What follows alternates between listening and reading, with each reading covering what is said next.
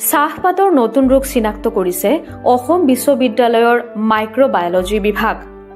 অসমৰ চাহ বিশ্ববিখ্যাত।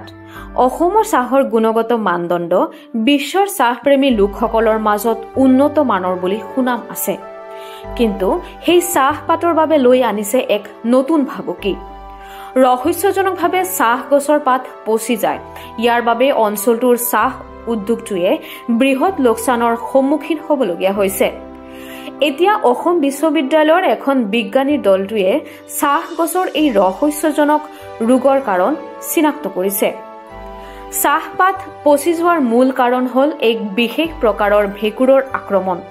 ভাৰতত প্ৰথমবাৰৰ বাবে এই ধৰণৰ ৰোগ চিনাক্ত কৰা হৈছে। পূৰ্বে এনে ৰোগ কেৱল চীনতহে চিনাক্ত হৈছিল। অসম বিশ্ববিদ্যালয়ৰ মাইক্ৰ'বায়লজি বিভাগৰ IQAC সঞ্চালক পীয়ুষ পাণ্ডেৰ নেতৃত্বত বিশ্ববিদ্যালয়খনৰ যুৱ বিজ্ঞানীৰ দলটোৱে গৱেষণাত এই বিৰল সফলতা লাভ কৰিছে। हम काम कर रहे थे चाय की पत्ती में लगने वाले फंगल डिजीज़ के ऊपर। तो हम एक्सपेक्ट कर रहे थे कि कॉर्टिशियम थियाई जिससे कि ब्लैक रॉट डिजीज़ होता है, हम उसके ऊपर काम करने का प्रयास कर रहे थे। उसी दौरान हमको एक ऐसा फंगस आइसोलेट हुआ जो कि पहले रिपोर्ट नहीं हुआ था। लेजियोडिप्लोडिया थियोब्रोमी नाम है उसका। तो हमको लगा कि शायद हो सकता है इसकी वजह से भी कोई डिज़ीज़ होती होगी। तो हमने फिर उस फंगस को कैरेक्टराइज़ करना शुरू किया और कैरेक्टराइज़ करके मॉलिक्यूलर लेवल पे जाके हमने कैरेक्टराइज़ किया, उसको आइडेंटिफाई किया। लेजियोडिप्लोडिया थियोब्रोमी और इसके अदर स्पीशीज़ ऑल्सो वो और प्लांट्स के अंदर डिजीज़ करती हैं, ऐसी रिपोर्ट्स थी पहले। लेकिन चाय के अंदर लीफ नेक्रोसिस की एक रिपोर्ट पहले चाइना से थी, फिर जहाँ तक मुझे पता है ये आसाम से हमने रिपोर्ट किया इसको।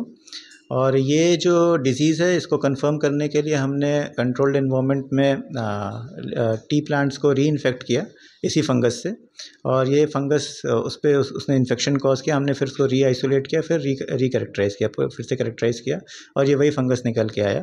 और इस तरह से हमने ये एस्टेब्लिश किया कि ये जो फंगस है ये लीफ नेक्रोसिस डिजीज़। एनालाइज करना पड़ेगा कि इसकी वजह से कितना लॉस हो रहा है टी इंडस्ट्री को। ये डिज़ीज़ ऐसा नहीं है कि आज ही ये आई है।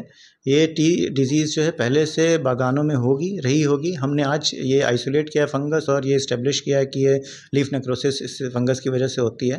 तो इसका असेसमेंट अब करना पड़ेगा, ये शोध का विषय है।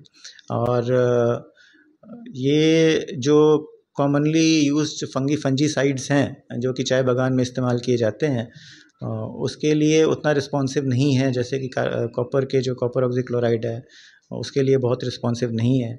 और जो हेक्साकोनाजोल के डेरिवेटिव्स हैं उनके लिए बहुत रिस्पॉन्सिव नहीं है। तो ये डिज़ीज़ रही होगी चाय बागान में, और लोगों ने इसके अगेंस्ट में जो कॉमनली यूज फंजीसाइड्स हैं वो यूज़ किए होंगे। किसी को सफलता मिली होगी और हो सकता है किसी को सफलता ना मिली हो।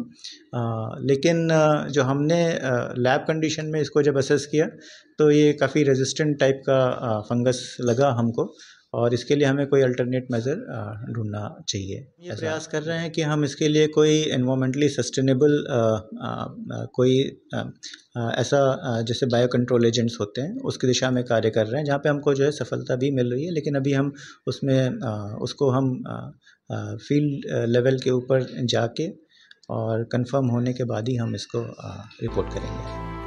2 বছৰ ধৰি চাহপাতৰ এই ৰোগৰ গৱেষণা কৰিছিল। বৰাক উপত্যকা আৰু ব্ৰহ্মপুত্ৰ উপত্যকাৰ বিভিন্ন চাহ বাগিচাৰ পৰা নমুনা সংগ্ৰহ কৰে।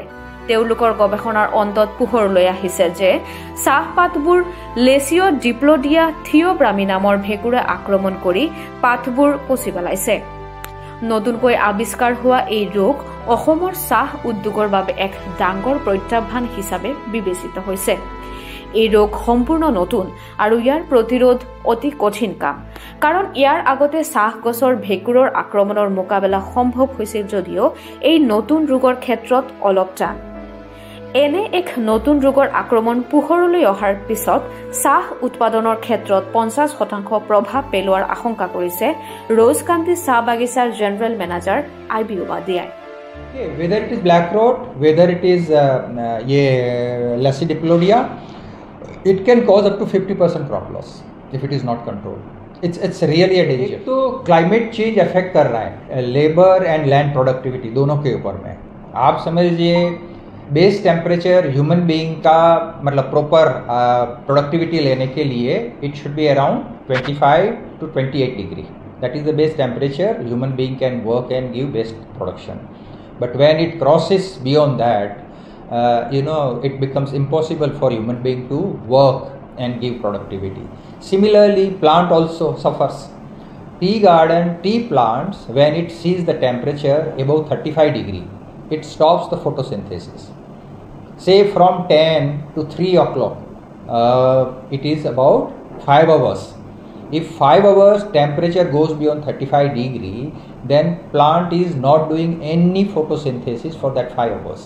So proportionately, that much of production will come down. It's quite obvious. And not only for tea, it is for other plants also. Because ultimately, crop production is dependent on the amount of photosynthesis it does.